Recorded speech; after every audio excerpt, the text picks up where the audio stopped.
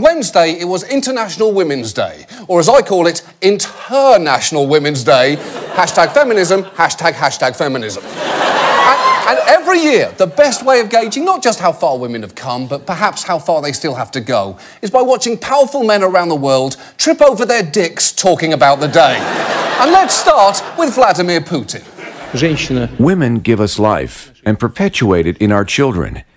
We will do our utmost to surround our dear women with care and attention so that they can smile more often. Perfect!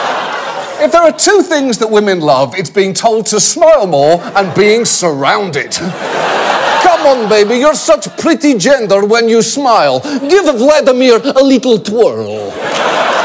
But incredibly, Putin is actually a model of sensitivity next to the speech given by Brazilian President Michel Temer. Today, women participate strongly in the economy too. Nobody is more capable of pointing out changes in supermarket prices better than women. Okay. He just reduced the economic contribution of half of Brazil's population to women be shopping, y'all. This year, though, I would argue there was no more spectacular celebration of International Women's Day than in San Antonio, Texas, where one local morning show host really gave it his all. Today it's International Women's Day, so hey, ladies, don't worry. It's your day. You can do whatever you want. And speaking of doing whatever you want, it's Workout Wednesday. It's time to get that bikini body just in time for summer. That's right, ladies. You can do whatever you want. Crunches, curls, maybe some light cardio. The point is, keep it tight. It's your day, but keep it tight. And believe me, he was just getting started.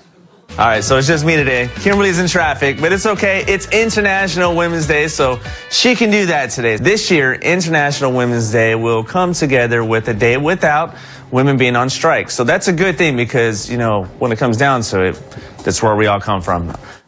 What? That is a pretty limited understanding of human reproduction. I bet if you asked him to label a chart of the female anatomy, he'd probably just write "noise" across the top of it and call it a day.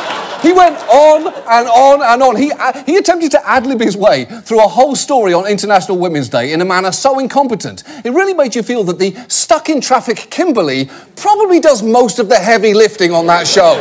And you know what? In that sense, I'm not sure that anyone this week managed to show better what a day without women is all about. Because, Kimberly, I don't know who you are or what you do, but I sure as shit know what happens when you're not there. And first thing tomorrow, you need to go into the office and ask for a fucking raise. So, for now, let's move on.